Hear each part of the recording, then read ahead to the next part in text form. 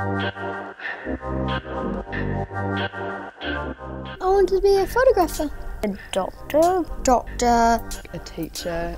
I want to be a graphic designer. My teacher job. I want to study mechatronic engineering. I really want to be a lawyer. As we get more technology in the world and in people's lives, it's really critical that young people, as they grow and look for jobs in the future, have the skills to work in that environment.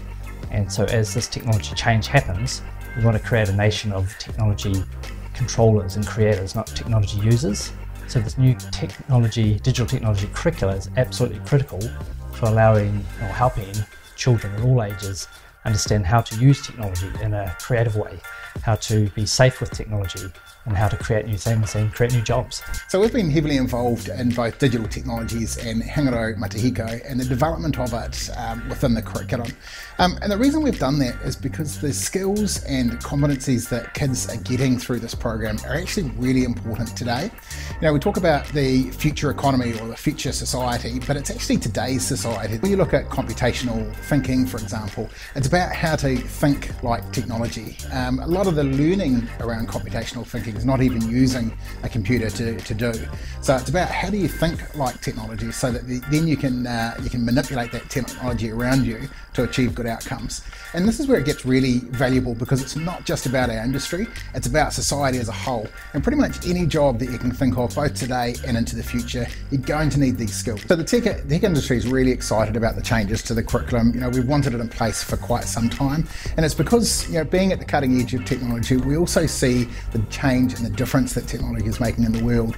And the difference that people who are, you know, comfortable with technology and comfortable to create with technology, the advantages that they have. Māori talent that's coming through that are really looking at how can we solve quite big, wicked problems such as climate change, or financial collapse, or environmental degradation, or how might we protect our whakapapa, our genealogy, or also look at repositories to protect our sacred knowledge. How might we equip and make our mātauranga relevant inside tech, and how can tech also be relevant to Māori so that we can use those tools for the future. In the tech space, we're going to need more talent to help us with that, and if we don't have a pipeline of talent, then it's going to be really, really difficult. It also means that we then end up having to import that talent from overseas, so why can't we really utilise the talent within our own communities? The other core skills that are really necessary are soft skills. Collaboration is going to be very critical, but the core skills of character is actually what's important moving forward into the future. Are you a good person? Can you communicate? Do you know how to be vulnerable? Do you know actually how to collaborate effectively with others? Can you be a good leader, but also can you be a good follower? And those are the core character skills that should be inbuilt, not just the technical skills. We're facing some big challenges at the moment, and the need to be able to communicate well, collaborate, innovate, look at new solutions to problems. I think these are the skills that we need now, and so I think this is an opportunity to develop those. I've seen it even over the last 5 years is a rapid change in the amount of different types of technologies that are available. It's an ever-changing landscape.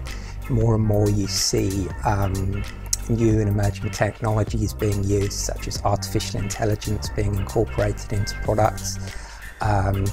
Internet of Things technology are key kind of underlying concepts and kind of understandings that guide you through using and adopting all of these technologies. So things like computational thinking about how data is structured and how you approach problem solving when using these new technologies is, if you have a solid grounding in that approach, it can help you. We're really excited to be able to launch the Digital Technologies Hangarau Matihiko in the New Zealand curriculum and Te Marautanga Aotearoa. In our ever-changing digital world, it's really important that we're supporting our young people, children, tamariki to thrive. There are both exciting opportunities and challenges with digital change and the pace at which it's occurring. The curriculum is about supporting young people to learn what they need to be successful citizens. Digital Technologies Hangarau Matihiko and the New Zealand curriculum in Te Marautanga Aotearoa isn't about children and young people sitting there using devices all day. It's about children and young people learning to be creative, to innovate, to use technologies responsibly, but also how to create with those technologies, to code, to think critically and to work as teams.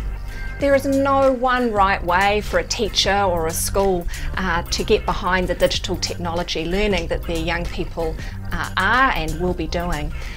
There are different approaches that schools and teachers can take, and we're here to support that. We know that many teachers are already embracing digital technology learning, and we know that many more are beginning that journey.